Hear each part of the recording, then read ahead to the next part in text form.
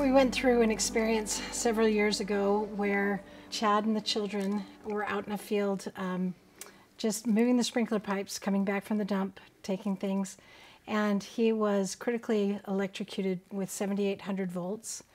And the children, the 5 youngest, were with him.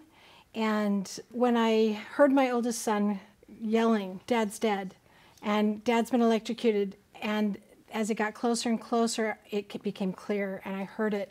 And as he arrived, he's just said, "He's dead," and horrific fear filled my heart.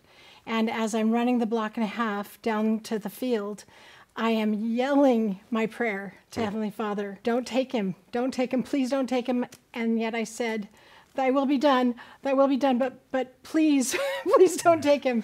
And when I got there, the little children were within a few feet of him, and the pipe was just inches from Chad. And he was prone on the ground, and I yelled for the children, because I wanted them safe, to run to the corner and pray for him. And they ran to the corner. The oldest was 10 down to 3, and they just knelt, and they prayed and prayed, and they stayed in that position.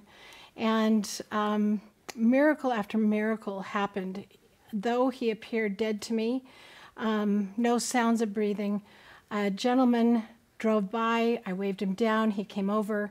He had not been actively participating in the church for many years, but I begged him to give him a blessing. And he was afraid to do it because he didn't know what to say.